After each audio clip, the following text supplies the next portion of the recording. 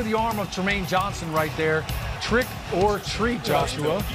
Sam Darnold, what does he have in his bag? Maybe he could find a way to rally this team back.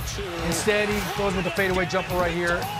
Easy interception. We saw that over and over again last night. What did Sam say, Kyle? He said the Patriots are going to go get Mohamed Sanu. Look at that. Belichick made the move in the second half. That's how it happened. Something about dead people. Oh, yeah, ghosts. Right. Jets lose 33-0. Haley Joel. Bill Belichick celebrating with his defense right there. Okay, they are pretty good on defense. Not too shabby.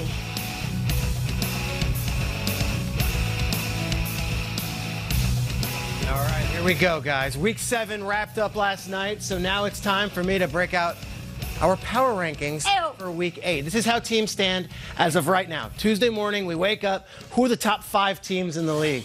There are some teams with records that might reveal they're better than other teams, and yet they might not make this list. I want you at home to argue with me. I want you at the table to argue with me. No problem. Let's start with number 5, a team that went cross-country, went into Seattle. Wow. And walked into that building and came out victors. The Baltimore Ravens. Okay. I'm putting them at number 5. That was as impressive a win as any over the weekend. The Ravens sneak into the top 5 for the first time all season on my list. And what do I want to show you? I want to show you what John Harbaugh was happy about after the game. Let's listen to Harbs as he talks to the media.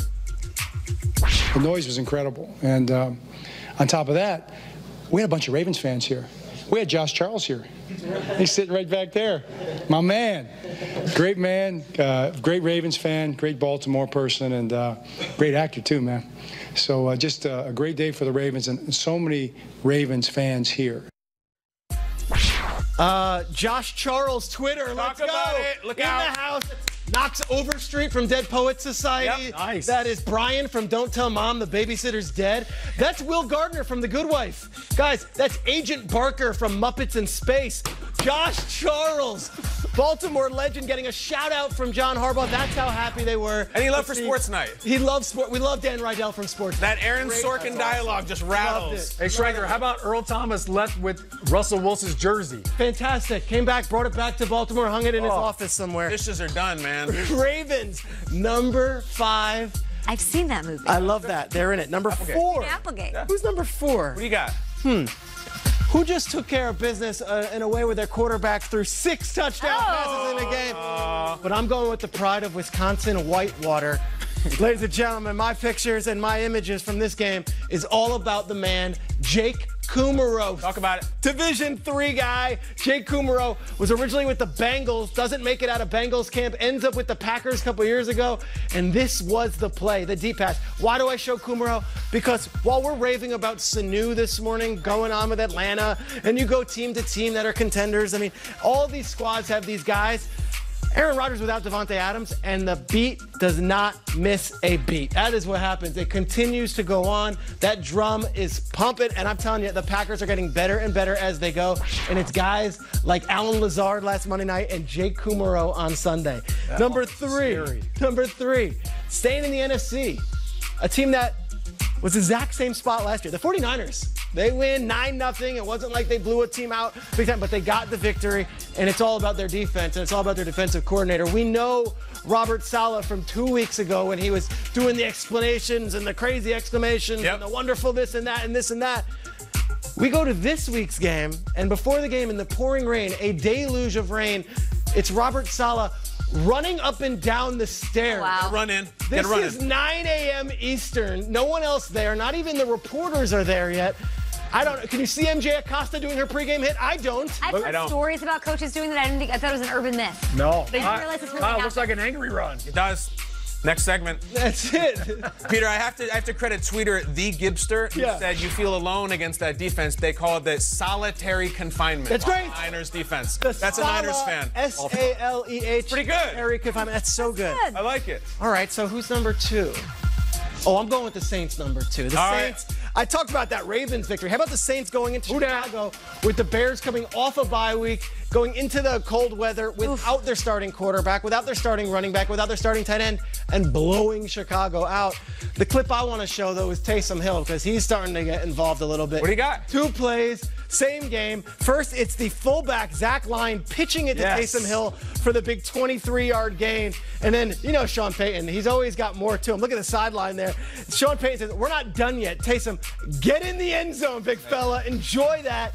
The Taysom Hill thing, we thought maybe he'd be under center a lot. No, it's been mostly Teddy Bridgewater. But they still get Taysom involved. He is the man, number 7. Drew Brees, number 8, number 9, might be coming back. But right now, it looks like it's Teddy's team. Perfect weapon. Problem. They're the number 2 team. We hear that phrase a lot. That fullback option was Sean Payton flexing on us. That's what it was. I mean, that was like he was born to call that play. And you know, sometimes in basketball, Kyle, like when a big man makes a hustle play, you want to get him the rock on the Of course. That's what that was. Get him the rock in the end zone. He deserves it. Number 1 team is the Patriots. They're the best. You heard Sam Darnold. We already played it. We're going to play it again. He said, I saw ghosts last night. I thought Kyle Van Noy in the locker room summed up a lot of people's feelings around the New England area this morning. Take a listen. The man. That's the boogeyman. It's real. You talk about the kind of the continuity of your defense where up front you guys are putting pressure. Sorry. He really said that? Yeah. Well, how were you guys able to rattle him for him to see That's go? crazy for him to say that. It is. That makes it real, you know what I'm saying? That's crazy.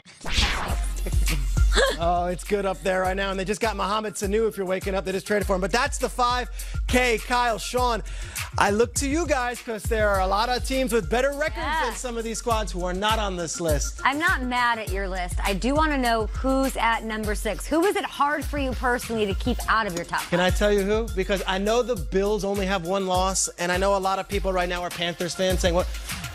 The way the Minnesota Vikings are playing right now is such a good brand of football. It's the brand of football that's going to get them somewhere. And to not put the Vikings on this list was very difficult. They just had a huge win in Detroit, and Cousins looks great back-to-back weeks being the Eagles and Lions.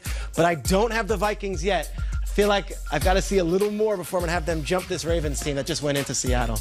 Peter, what's your conviction to have number 3 on top of number 4? And could you swap that? Packers, Niners right now. You think the Niners got Rodgers? They got Kumaro? They got Lazard? They're a crazy last-second play away, an interception by Nigel Bradham at the goal line from being undefeated. And yet, this brand of football works for these guys and works for these guys. These are 2 of the best defenses in the entire NFL, Patriots and Niners. Until someone can score in the Niners, I can't put the Packers above them.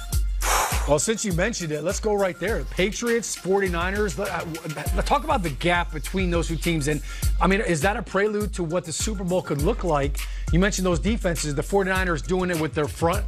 The Patriots really doing it with the back end. So 2 totally different styles. And the quarterbacks know each other, huh? Oh, Peter, so. a Brady Garoppolo Super Bowl. Just talk about it. I mean, come on. And yet, I don't want to get ahead of myselove because these guys are number 2. They're amazing. And when Drew Brees comes back, amazing. We might be looking at Brady Brees. Hey, now. And I would sign up for that right now. I love it. Cool with this? Yeah, pretty cool. I like it. Yeah, Bills fans, Peter is supposed to kick you in the shins, but no, the Bills have 1 loss and they're not even on this list. Bills Mafia, come after ya boy. All right, our guy, George Kittle, by the way, he took home the crown last week. Who will be the Angry Runs champion?